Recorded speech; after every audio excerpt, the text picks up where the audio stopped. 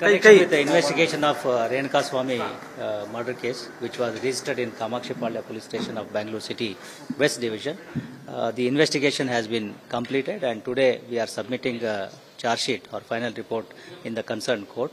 And the charge sheet has been filed after elaborate investigation, examining from various angles, both from material evidence, physical evidence, then eyewitness accounts, and other whatever evidences we could gather.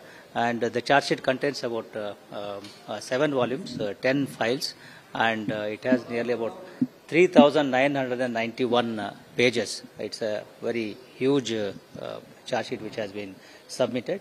And in this one we have several witnesses, mainly from the point of investigation, whatever we have collected. We have nearly about 3 eyewitness accounts included in the both statements given in front of police as well as given before the magistrate. Nearly about 27 witnesses have given their statement before the magistrate, and total witnesses is about 97, including these 27.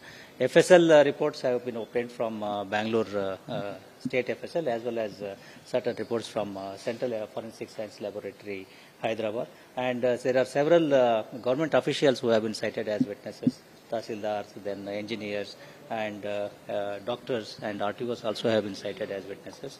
Total witnesses would be around 59 independent witnesses, and police witnesses are about 56. So total number of witnesses all comes to about 231.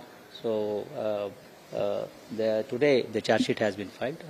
Hopefully we'll get the CC number in a couple of days, and after that one the trial should commence. So, any additional charge sheet will be filed after this? Yes, we have kept investigation pending under 173(8) of CRPC.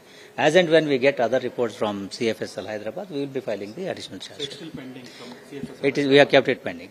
Certain reports have come, certain reports have not yet come. So we will include both the things subsequently.